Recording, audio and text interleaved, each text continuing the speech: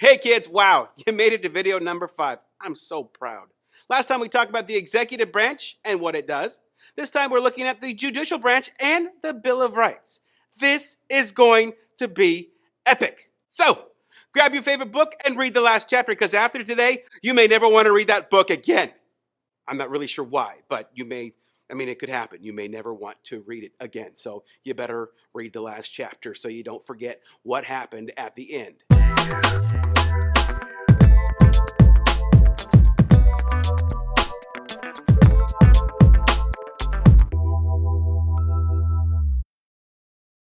Essential question. What is the role of the judicial branch, and what changes have been made to the Constitution since it was written? So what is the judicial branch, and what does it do?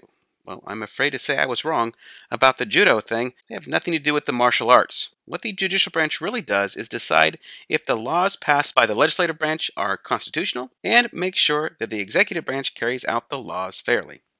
So let's find out how the judicial branch actually does this. The federal court system decides cases for people arrested for federal crimes, settles lawsuits between states and against the U.S., and hears lawsuits that require the interpretation of the Constitution. Now, what do I mean by interpretation of the Constitution? Well, does freedom of speech mean you can say whatever you want to?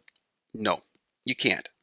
You can't say things that cause physical harm to others, like causing a panic, yelling fire at a crowded theater. Students can't say whatever they want to in school that might disrupt the learning environment, and there are many other restrictions as well. It is the federal court system, and more specifically the Supreme Court, that has the final say on what exactly freedom of speech means and what it doesn't mean. The Supreme Court is only one of 3 levels of federal courts in the judicial branch. So let's explore these levels and see what they do. The first level of courts are the district courts. There are 94 federal district courts spread out across the U.S. and elsewhere, each of which is in charge of deciding cases in their district, or the area around them. Federal district courts consist of a judge, jury members, lawyers, and defendants. The defendant is the person in trouble. Now, the defendant has a lawyer or team of lawyers that defend him or her. There are other lawyers who are in charge of trying to prove the defendants are guilty. These lawyers are called prosecutors.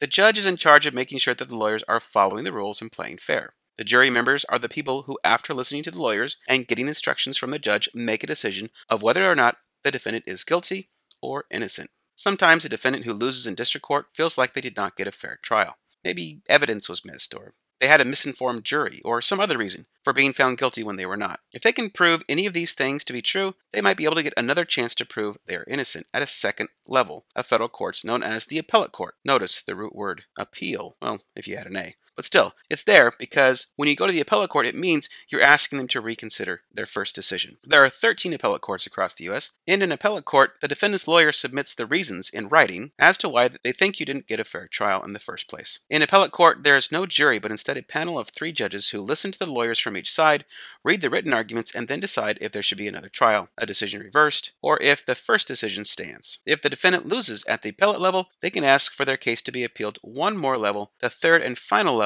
of the U.S. court system known as the Supreme Court. The Supreme Court is actually a panel of 9 judges who decide which cases they will hear and which cases they will ignore. If they choose a case, it is usually because the meaning of the Constitution needs to be interpreted. The Supreme Court only listens to a handful of cases from the thousands that ask every year. If the Supreme Court refuses to hear your case, or if they hear it and don't overturn the lower court's decision, then you are out of options. Their say, or lack of, is the final word in the decision for your trial. The Supreme Court has made very important decisions in our history, like Roe v. Wade, which made abortion legal, Brown v. Board of Education, which ended segregation in schools, the Dred Scott case, which helped lead the Civil War, and most recently when the Supreme Court upheld Obamacare as constitutional. These important cases never would have happened without the first major decision the court made that unexpectedly increased the power of the Supreme Court a great deal.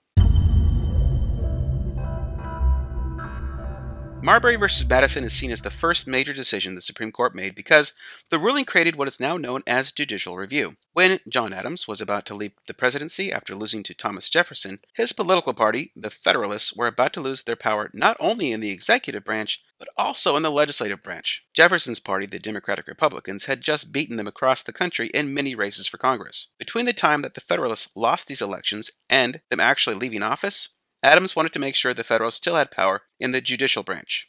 So with the help of fellow Federalists who were about to leave Congress, they passed what was known as the Judicial Act. This act called for more judges to be put in place across the nation that Adams could appoint to be Federalists. Because this was all done last minute, all the paperwork was not done in time when Jefferson became president and appointed his new cabinet, including the Secretary of State, James Madison. Madison did not like that Adams and the Federalists tried to pack the judicial branch full of Federalists, so he refused to finish the paperwork needed to put these judges in place.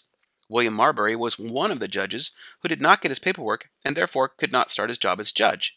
He decided to sue Madison and took his case directly to the Supreme Court. The Supreme Court decided to hear the case, and after the arguments for both sides were made, they made their decision. Their decision was that yes, the paperwork should have been done and delivered, but since the law that created the new judges was unconstitutional, it didn't matter. The entire law was overturned by the Supreme Court, making all the new Federalist judges lose their jobs. Since that ruling, the Supreme Court has had the power to overturn laws it deems as unconstitutional, or breaking the law of the Constitution. The interesting thing about judicial review is that the court system can take no action until someone in the country decides to start a lawsuit. In other words, if the people of the United States don't know their rights and let the government take away their rights, the Supreme Court, or anyone else for that matter, will not save them for us. We as citizens have to take the first step to challenge laws that take our rights away, or we will lose those rights. The main list of rights we are guaranteed are found in the first 10 amendments of the Constitution, known as the Bill of Rights. The Bill of Rights lists the following protections for citizens of the United States. So freedom of speech, press, religion, and petition is the freedom to express your opinion, the freedom of the press to print the news, or tell the news on the television without the government intervening. Freedom of religion is the right to practice or go to whatever church you'd like to. And petition is the right to call upon the government to make changes in an organized and written fashion. The right to keep and bear arms means that citizens have the right to own guns. Conditions for quartering soldiers means that the government cannot require citizens to house soldiers like they did before the Revolutionary War. The right of search and seizure means that must have warrants and reasons to search property. Provisions concerning prosecution, this protects you from self-incrimination, meaning that you cannot be forced and your spouse cannot be forced to testify against you in court. Right to a speedy trial, witnesses, etc. That means that you have the right to a trial as quickly as possible after you've been arrested. They couldn't just throw you in jail and say you'll get a trial in 10 years. Right to a trial by jury, this means that regular people would be people deciding whether you're guilty or innocent, not a judge. Excessive bail, cruel punishment. This is the freedom from cruel and unusual punishment. It states that all punishments must fit the crime. Rules of construction of the Constitution. They wanted to make sure that they didn't take the rights that were listed and say these are your only rights. So basically it just says these are not the only rights. They're just the ones that we thought were most important. And finally, rights of the states. It says whatever power the Constitution does not give to the federal government remains with the states. As you can see, these are all pretty important rights that we would never want to give up. But remember, none of these rights are absolute. As a speedy trial doesn't mean you get a trial the day of your arrest, or that the right to keep and bear arms doesn't mean you get a howitzer in your backyard. The Supreme Court decides what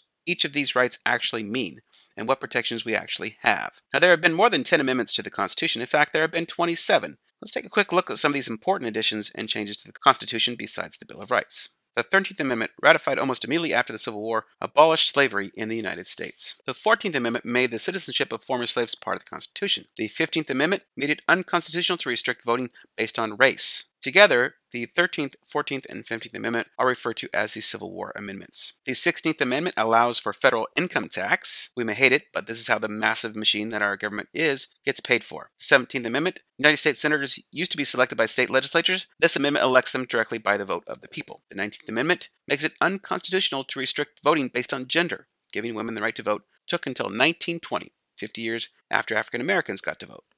The 22nd Amendment, ratified in 1951 as a response to Franklin Delano Roosevelt being elected 4 times. This amendment restricts the president to 2 terms in office. The 26th Amendment, in 1971, the voting age was dropped to 18, immediately causing millions of young Americans to ignore it.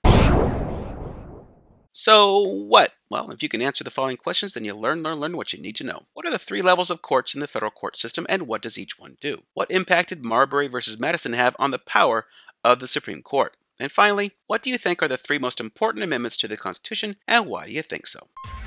That's it for this unit. Hope you learned a lot.